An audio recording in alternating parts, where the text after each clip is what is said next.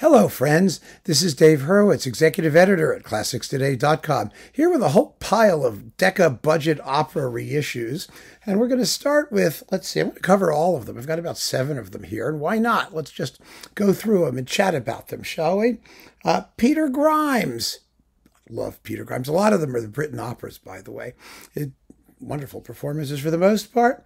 This is the Colin Davis Covent Garden Peter Grimes with John Vickers. Ooh, John Vickers as the crazy, loony Peter Grimes. It was one of his signature roles.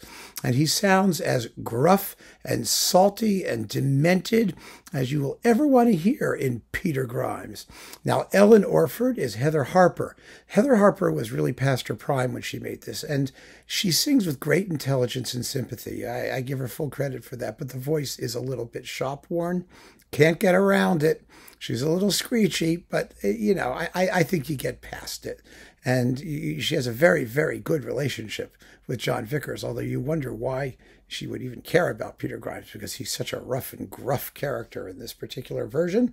And who else have we got? Balstrode is Jonathan Summers. Auntie is Elizabeth Bainbridge. The nieces are the nieces, and everybody else is very, very good. The orchestra under Colin Davis is terrific. It's a really vivid, exciting performance.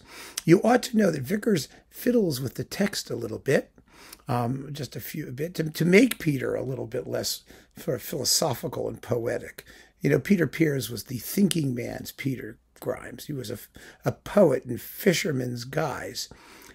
Vickers is a serial killer in fisherman's guise, so he changes the text a little bit. It really reflects the actual Covent Garden production, and the sonics are marvelous, and it's just delicious. Now, a word about the opera. I think it is in place. Would not be out of place. I first encountered Peter Grimes when I was in high school because it was done at Yale. In a production that was directed by Phyllis Curtin, the great American soprano, and I had an opportunity not only to see it, but to get it straight from Phyllis Curtin, who used to come and do sort of master classes in my high school in New Haven. And, I was in the same class, so I was a year earlier than her daughter, Claudia, who also had a very, very attractive soprano voice. So we were all over Peter Grimes. We hadn't heard of it. I hadn't heard of it. And I just remember vividly hearing the entire story being told to us in the student lounge by Phyllis Curtin's daughter. And then we saw the production and we listened to it. We ran out. We bought the record, or at least I bought the record. Because I couldn't wait to hear the damn thing. And at that point, the only recording of it was, of course, the Benjamin Britten Decca recording, which is just splendid. And then there were the 4C interludes. I mean, what a wonderful discovery it was, particularly given the fact that it was really a contemporary piece. It was composed in the 1940s. And, all I knew from opera in those days was like Aida. And I loved Aida. I mean, I loved the whole thing. But this was a whole new experience, especially because it was in English. And it's not a bad libretto. I mean, it's a pretty good libretto, actually. It has to go into like sort of poetic, nooks and crannies here and there. But on the whole, it's an intelligible libretto. It's a good story. It has wonderful, wonderful characters in the borough.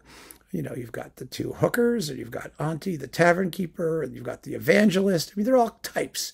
They're all characters, and they make for a wonderful ensemble. And Britten, of course, is a genius at melding together both solo numbers, arias, Peter's mad scene, and all of that stuff with choral writing in the grand English tradition. There's a fantastic series of choruses for the populace of the borough. It's really just an amazing piece. A great piece. And it was the first great English opera, from England, that is, in the 20th century. The first great English opera, of course, was Porgy and Bess, you fools. I mean, which was written in the 20s. But no, it's really an extraordinary work. And this is a very, very fine performance. So if you are looking for a good Peter Grimes, aside from Britten's own, one that is very different, this is certainly worth hearing if it's still around, if you can still find it. God only knows. There have been some very fine ones since also. I mean, Hickox did a really good one. There are a couple of them on Chandos, actually, 2 of them. But this is still a very strong contender in the Peter Grimes sweepstakes. So fear not if you wish to give it a listen and the price is right and you come across it. This was the original cover.